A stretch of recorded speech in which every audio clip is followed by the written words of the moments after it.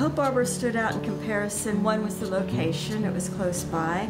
Two, it was small, it wasn't real big. The staff is attentive, always accommodating, helpful if there's any issue that I bring up, they address it right away. From day one, she adjusted and just jumped right in, and I think what she liked about it was the community. She goes to bingo every day that it's offered, and she loves to be able to be there with her friends and play bingo.